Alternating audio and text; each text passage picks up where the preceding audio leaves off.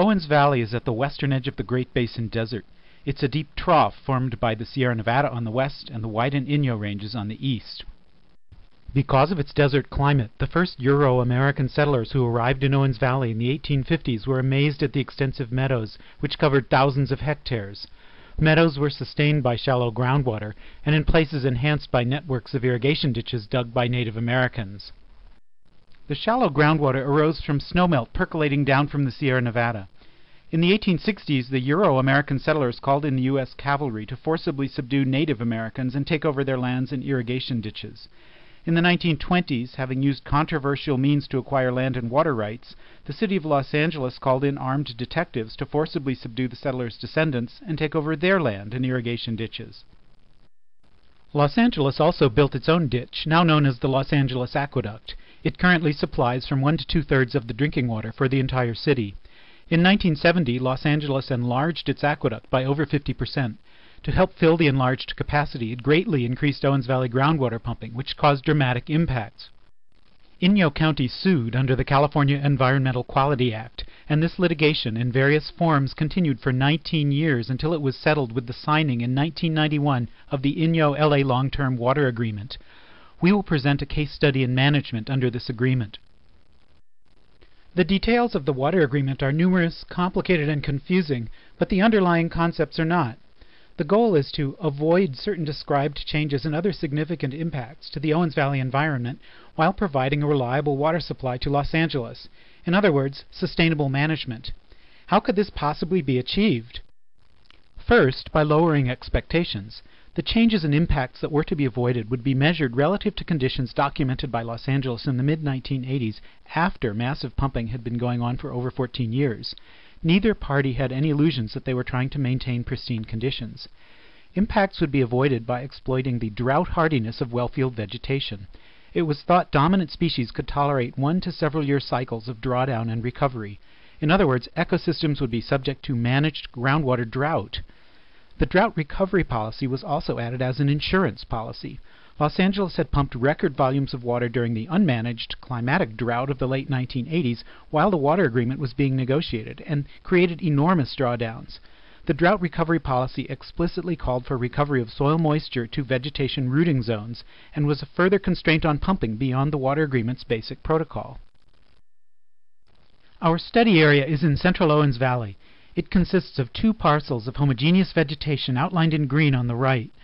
The parcels were circumscribed and inventoried for species, composition, and cover by Los Angeles in 1986. The cover and composition data define baseline conditions and management goals for the water agreement. Both parcels were dominated by the grasses Sporobolus aroides and Disticus spicata, and the southern parcel had higher cover than the northern one. Here, parcel boundaries are superimposed on a 1912 map by Los Angeles' consulting engineer Charles Lee. The tan diagonal hatch marks in Lee's map indicate meadow vegetation, part of a much larger area. Vegetation to the west of the meadow is dominated by shrubs. Lee observed that the grass-shrub ecotone was very close to the 8-foot depth-to-water contour. He commented on the striking correlation between vegetation and depth to water, and observed that the meadow zone occurred in areas where average depth to water was no deeper than 8 feet. Lee not only mapped vegetation and depth to water in space, he also documented changes in time. This hydrograph shows depth to water at 2 test wells over a 3-year period. The top line represents the ground surface. Units on the vertical axis represent feet, and on the horizontal axis months. Each spring, as the growing season starts, plants and sunshine suck water out of the ground through the process of evapotranspiration, lowering the water table several feet. Each autumn, as the growing season ends, evapotranspiration slows and water tables are recharged.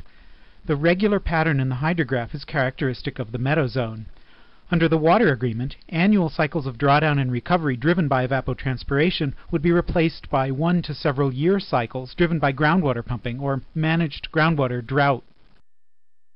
Here are some actual hydrographs from the study area.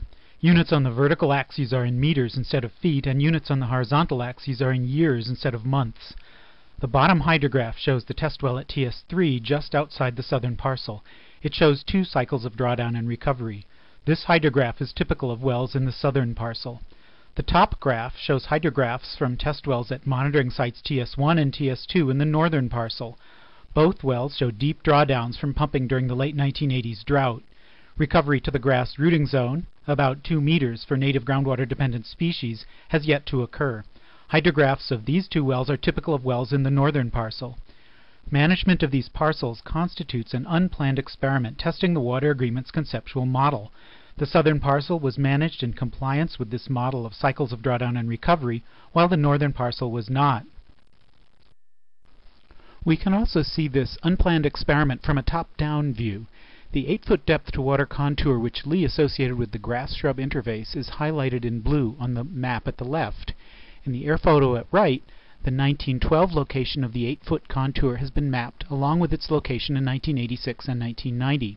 It migrated at least a kilometer to the southeast between 1986 and 1990 and has never returned to its original position. It simply fluctuated around its 1990 position. That means the northern parcel has been continuously managed in a way that ought to favor shrubs over grasses according to Lee's model. The southern parcel, on the other hand, has been managed in compliance with the conceptual model of the water agreement. This image shows results of spectral mixture analysis of Landsat data. The data were provided by Andrew Elmore of the University of Maryland. Estimated live cover declined from 47% to 19% in the non-compliant parcel between 1986 and 2006. This was a relative decline of over 50%. In the compliant parcel, estimated live cover only declined from 58% to 51% during the same period. These graphs show the ratio of grass cover to shrub cover over time. A value of 1 means all grass and no shrubs, while a value of 0 means all shrubs and no grass. In the top graph, the green line represents permanent monitoring site TS3 in the compliant area, shown on the bottom of the map. It shows a slight decline. The red and orange lines represent permanent monitoring sites TS1 and TS2 in the non-compliant parcel. They show dramatic declines, indicating shrubs have become dominant. The bottom graph shows the average grass-shrub ratio for each parcel for each year. 12 to 26 transects are randomly placed and read each year in each parcel to calculate these averages. The green line represents the average for the compliant parcel. There is no significant trend over time. The red line represents the average for the entire non-compliant parcel. There is a significant downward trend indicating increasing shrub dominance. The trends at both spatial scales, permanent monitoring sites and entire parcels, are similar. The non-compliant monitoring sites and parcel show rapid conversion to shrub dominance, while the compliant monitoring site and parcel do not.